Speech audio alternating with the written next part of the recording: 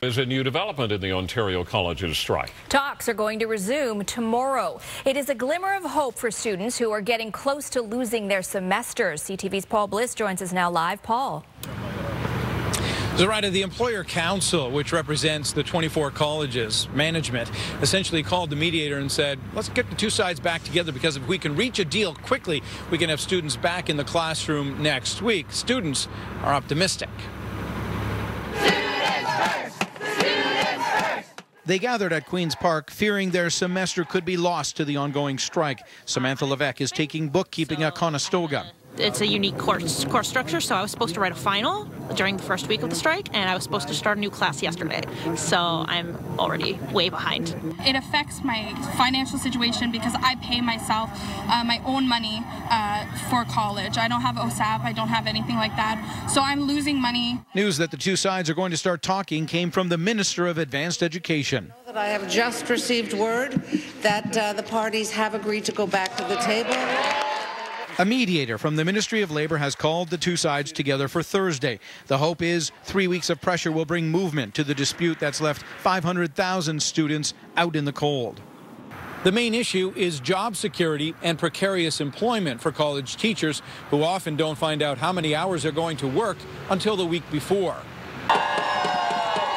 It's a blemish for the government, just 7 months from an election. The minister got a lukewarm reception at the demonstration. Now we have to make sure they get a settlement that gets students back in the classroom as quickly as possible. Seriously, out of the classes, doing nothing, just sitting around, that's really bad. So hopefully, wasting time, honestly, it's really bad. It's the 50th anniversary of colleges across Ontario. They don't want this to be remembered as a semester or a year where they ended up losing a semester. They're optimistic, but unless some progress is made, the year could be in jeopardy.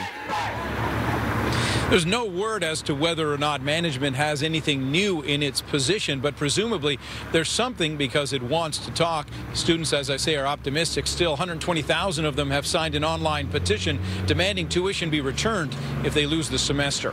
Reporting live at Humber College Lakeshore campus, I'm Paul Bliss. We'll send it back to you. Thanks, Paul.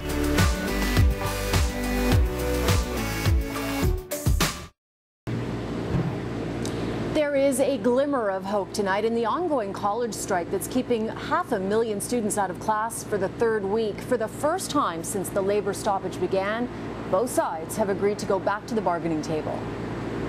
Students first! Students first! Students first! That comes as welcome news to the dozens of students who gathered on the lawn at Queen's Park today. Many feel their voices have been forgotten throughout this strike. Students first!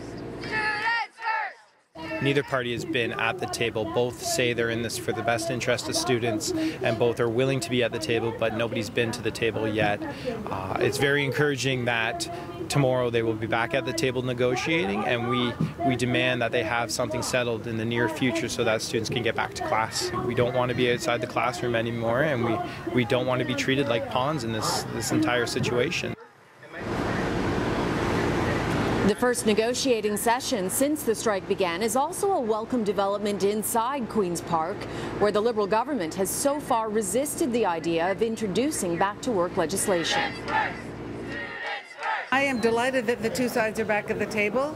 That's a very good step. It is not the final solution, though. We need to get an agreement. We need to get students back into the classroom. That's where they want to be. They've been caught in the middle. More than 12,000 professors and support staff walked off the job on October 15th. Job security and control over academic decisions have been two of the main sticking points in negotiations. Talks are set to resume tomorrow between the province's public colleges and its 12,000 striking faculty. But that didn't stop students from rallying outside Queen's Park today, hoping to put some pressure on the groups. The reality is they've been negotiating since July, and there hasn't been much progress since then. They've taken about 2.5 weeks not negotiating, just posturing in the media, posturing publicly. Although students think it's a good sign, both groups are heading back to the table. They say they aren't holding their breath. This strike is nearing the 3-week mark. The union's main demands seem to focus on job security as well as academic freedom. The college's bargaining team says They believe a settlement can be reached quickly and hope classes can resume early next week.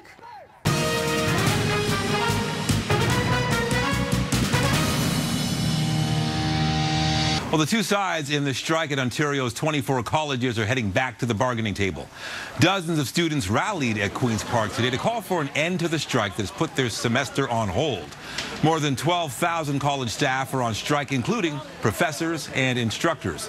They've been off the job since October 15th, leaving 500,000 students out of class. Advanced Education Minister Deb Matthews says the mediator is hopeful that they can reach a deal, which is why they're heading back to the bargaining table.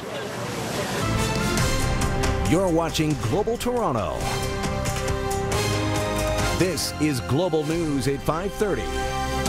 Well, both sides in the ongoing college teacher strike are going back to the bargaining table. Students first! Students first! Some of the 500,000 students affected by the walkout rallied at Queen's Park today. The strike now in its third week. Talks will resume tomorrow. And if a deal can be reached quickly, classes could resume by next week.